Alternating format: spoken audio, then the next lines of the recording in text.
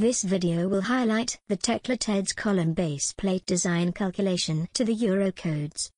Before running any calculation within the library, always read the associated notes which cover the scope, important assumptions and limitations and references. There is also a linked calculation which combines the steel column and base plate design calculations.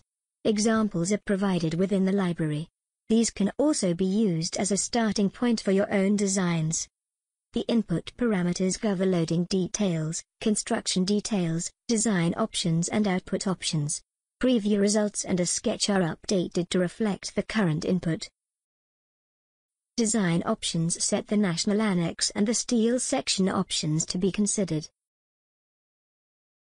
If anchors are set to be designed, a partial safety factor can be specified for installation. Loading defines the ultimate axial, shear and moment design loads. Guidance is available at the top of the page. The column details button allows you to define the layout. Column details defines the section and position of the column and the column material.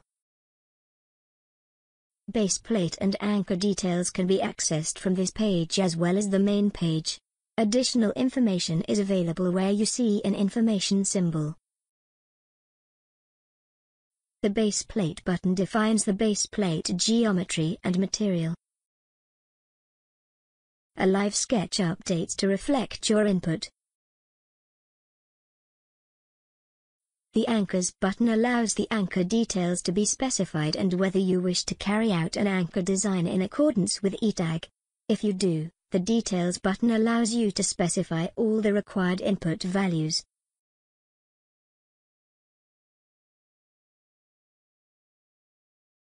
The foundations button defines the foundation details and concrete class.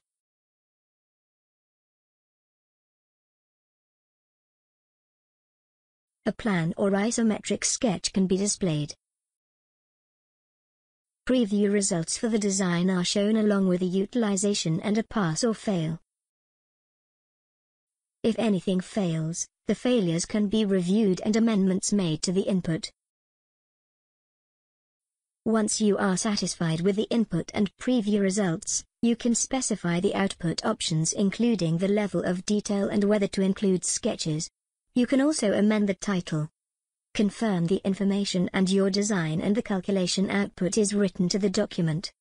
The calculation title, a sketch if requested, design forces, input geometry, concrete and steel properties, and the design calculation checks are all laid out in a clear and concise format.